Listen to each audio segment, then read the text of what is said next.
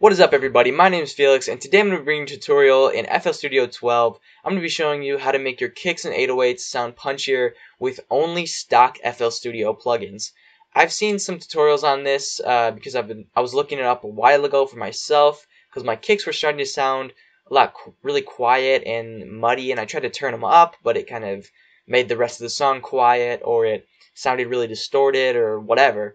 But all the tutorials I saw were either like just bad tutorials, or they were old, or they showed you with plugins that you had to like buy or download. And that's, for me, I know that's an inconvenience. I don't like searching for these plugins and like doing whatever extra stuff that you had to do. I like just being able to know what's in the program and then just use that. Like, why not? It's a lot easier.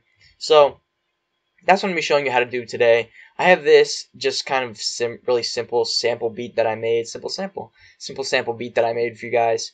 And here, let me reset all this stuff. Okay, so I actually just reset the 808 and kick because I actually had them done already because I filmed this once before. Yeah, I just made this quick little sample beat. I'll play it for you guys.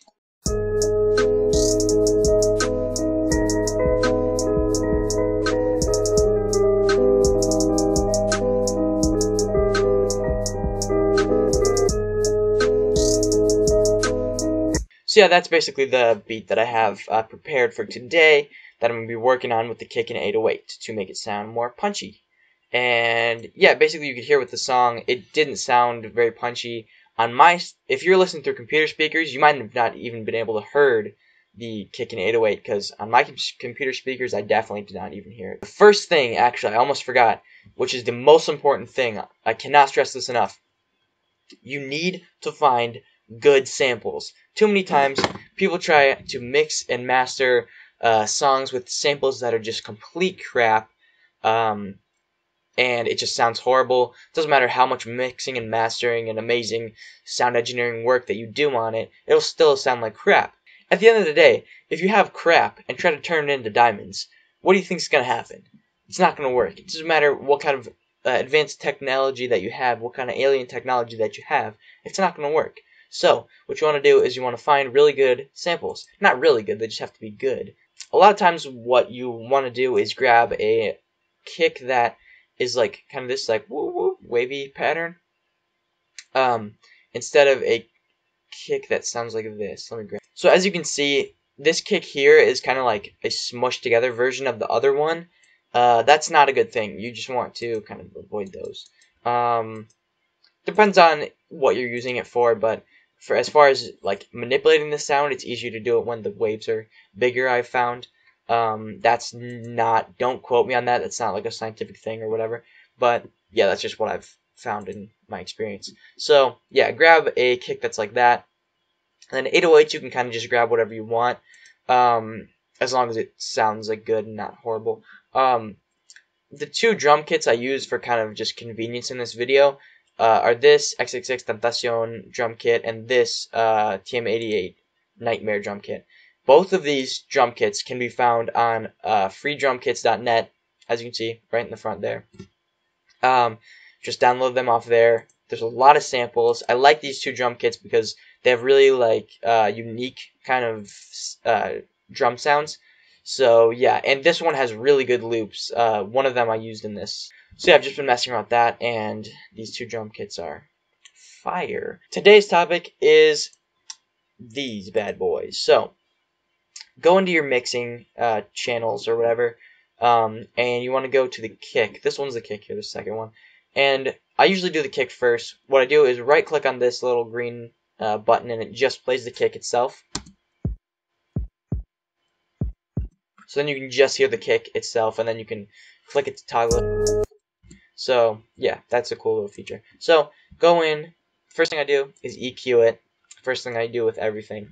So I'm going to listen to it and EQ it at the same time. So basically, the thing with mixing is that you want to give everything its own like unique place in the mix. That's a way whole nother topic. If you want me to do a tutorial on mixing and mastering, I definitely will. But all you need to know basically is that it's just giving everything its own place in the mix. So that's what we're doing now. What you want to do kind of is just cut out the frequencies that aren't even used, so that it's like none slip through and it's just like empty of those frequencies.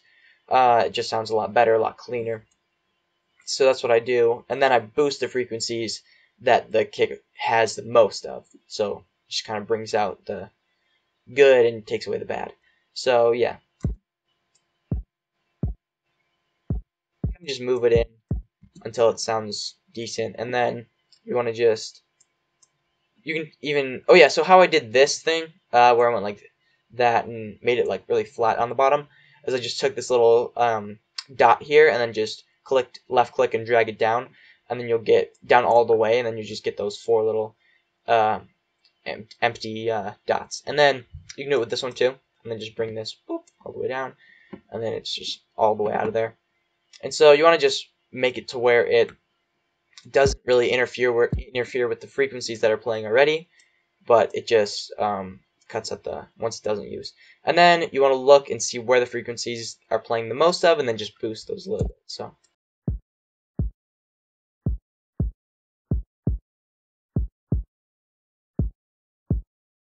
there we go. I'll do it like that. And then these frequencies down here, like really lower down here, you can't even hear. Like the human ear physically can't even hear those noises, but other animals actually can, which is really crazy and mind blowing to me.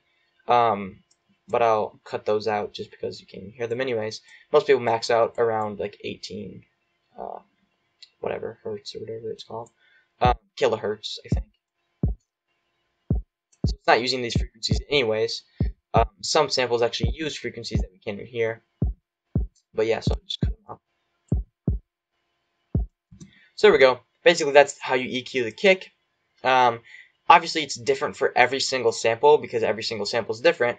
But you just want to. The main rule is just cut out the frequencies that it doesn't use, and then just boost the frequencies that it uses the most.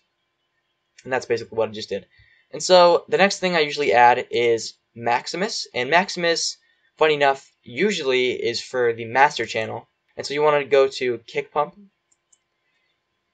and then you can actually cut out the high frequencies because it doesn't use high frequencies anyway, so we cut them out. And then you can go into the mid frequencies, and you want to boost up the post a little bit, and then boost the low a little bit, and then it sounds like this.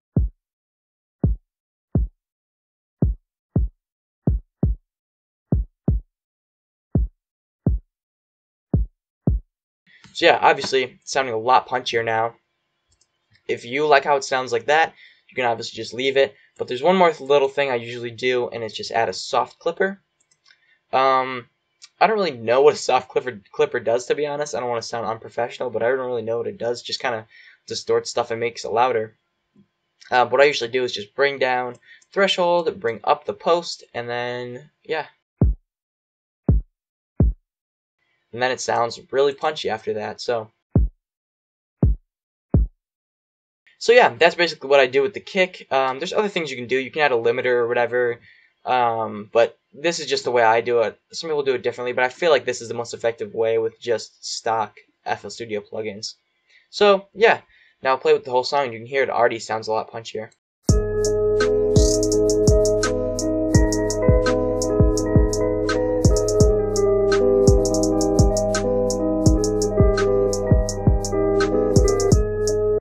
That's how you do the mixing on the kick, and you want to just kind of adjust it to how loud you want it to be.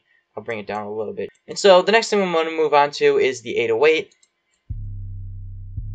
If you're using just your computer speakers, I would recommend getting headphones, because on my computer speakers, I know I definitely can't hear it, so other people may not be able to hear it either. So what I usually do, EQ it.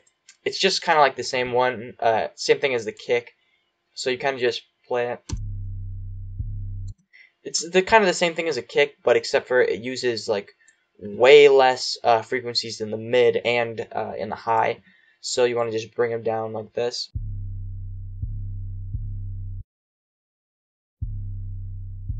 bring it down like that until it kind of just doesn't interfere with the frequencies already playing. And then you want to go like that. Maybe do that. And then we want to go in and boost the frequencies over here.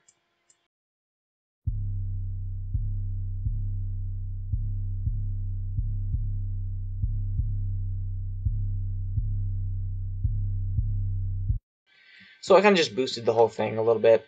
You can even just kind of go like this. Bring these down a little bit if you want. It's all up to you. So yeah, basically do that, and then I'll go in here, and then I'll go to Maximus. The 808's a lot simpler, I find. So Maximus, you don't usually use any presets or anything. You don't need to. You can just go into the high, and then you boost the mid a little bit, boost the low a little bit.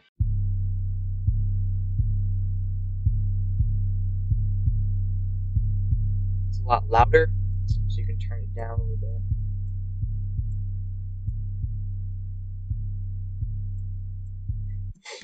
There we go. So basically that's what you could do with the 808 to make it sound punchier and just a lot louder and hit harder. Basically that's the tutorial done. It's not as hard as you guys might think. In the beginning I was like, oh, there's so many different tutorials to watch. I don't know which one to follow, but I think this is a good basis for especially beginners, because you can see like how to use just the plugins that you already have, like all the sounds that you already have. And then go from there. So yeah, I hope you guys were able to learn something from this tutorial. I'm glad you guys watched, and if you have any suggestions for videos I should make in the future, like if you want me to do that mixing and mastering tutorial, because I know a lot of people need help with that, definitely leave a comment below. Don't be shy, and thank you for watching, and I'll see you guys next time.